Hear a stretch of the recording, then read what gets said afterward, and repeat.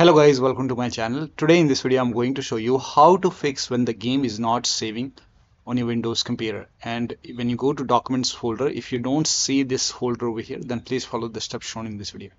Now to fix it, open Windows settings. Now once you open Windows settings, go to privacy and security. If you have Windows 11, if you have Windows 10, click on update and security and then click on Windows security and then click on virus and threat protection. Scroll down at the bottom, you will see manage ransomware protection. Click on it.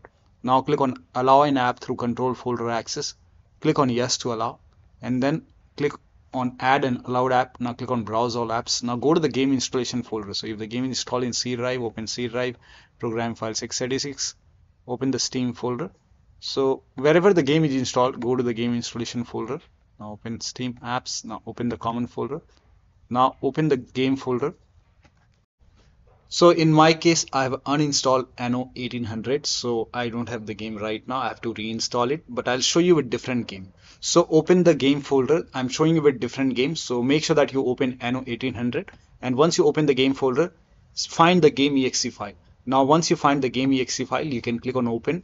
Once the game is added over here, now you can type in control panel over here and then go to system and security, Windows Defender Firewall, and then click on allow an app or feature through Windows Defender Firewall. Now click on change settings, click on allow another app. Again, click on browse and then go to the game installation folder once again and then open the game folder and select the game exe file. So again, repeat the same process. Go to the game installation folder and then open the game folder. I'll show you a different game and then select the game exe file, click on open and then click on add. Once the game is added over here, now you can launch the game and then check.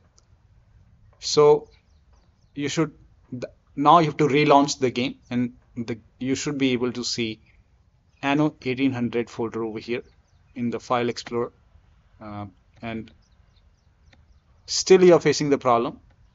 If you don't see it, still you're facing the problem.